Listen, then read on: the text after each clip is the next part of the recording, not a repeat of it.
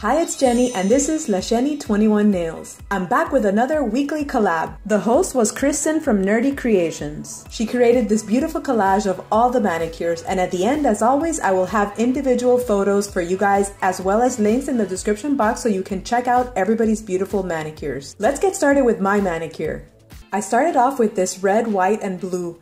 I decided that for these two nails, I was going to do the same pattern, but once I was done, I realized that it was going to be a little bit too much. So I wanted to show you guys how I did it, but basically I just sponged on the glitter, the red, the white, and the blue. And these are all the polishes that I used. I'll have individual names listed in the description box of the video. I'll be using this Revlon nail polish in the shade Metallic to stamp these little stars as a subtle background.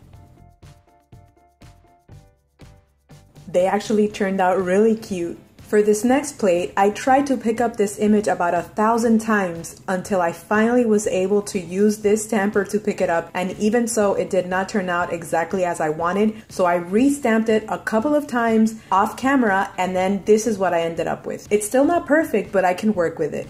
I chose this image from the Born Pretty Celebration BPX L008 plate to stamp on the rest of my nails.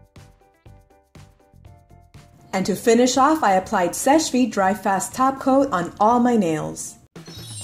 Here's the completed manicure. I really love the way it turned out and I hope you guys liked it too. Thanks for watching and have a wonderful day. Bye! Here are all the beautiful manicures that were prepared for this collaboration. Check the description box for links to each and every one of their videos. Thank you, Kristen, for hosting this wonderful collab.